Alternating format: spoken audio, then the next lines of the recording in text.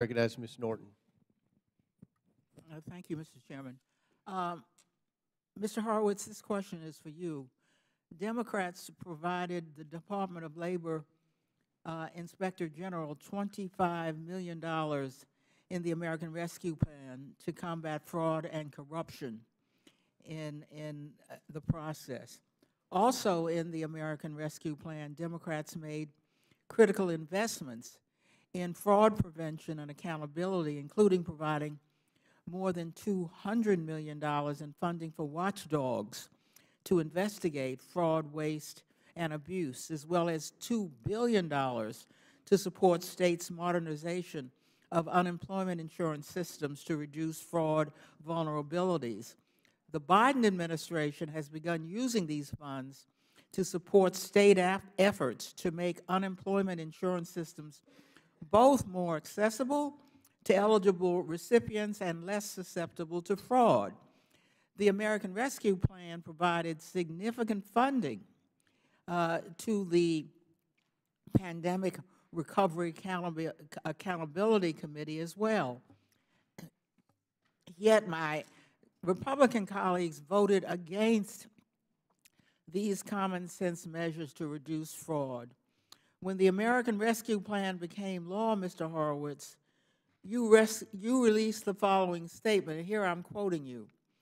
The enactment of the American Rescue Plan adds to the important independent oversight responsibilities of the PRAC and its members, inspector generals.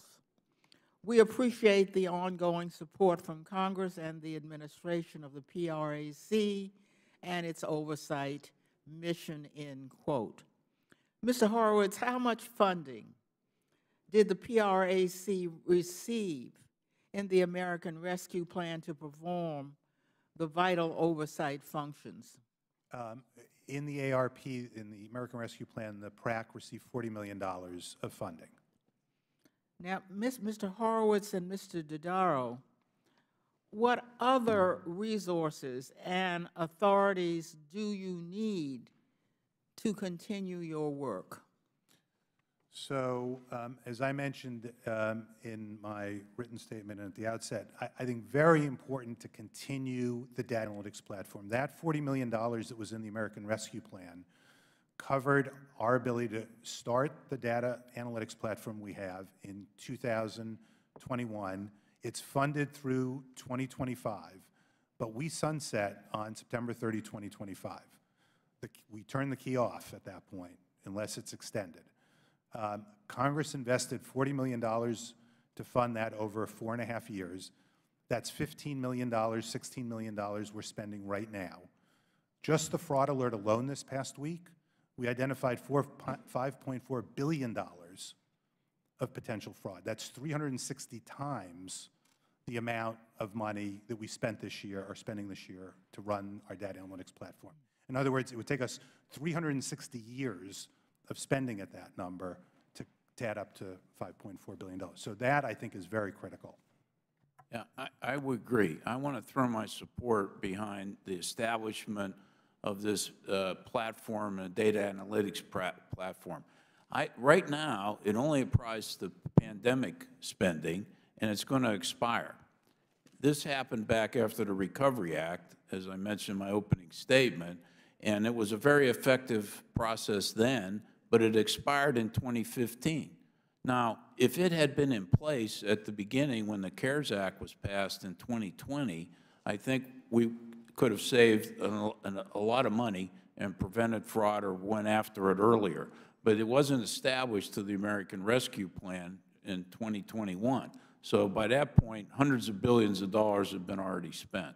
So I think this is a prudent investment on the part of the federal government to have this capability in the IG community on an ongoing basis. It will more than pay for itself many times over. In addition to the funding, Democrats included funding to the American Rescue Plan to provide grants to states to engage their local community organizations that represent those eligible for benefits. The goal is to help states learn how to more effectively reach these traditionally underrepresented and under-resourced communities. So may I ask you, Mr. Horowitz and Mr. Dodaro, will these types of investments in the community engagement help you separate paperwork errors, other unintentional mistakes, and actual fraud?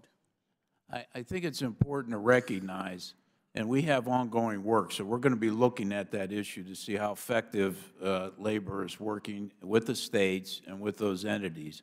So that's very important.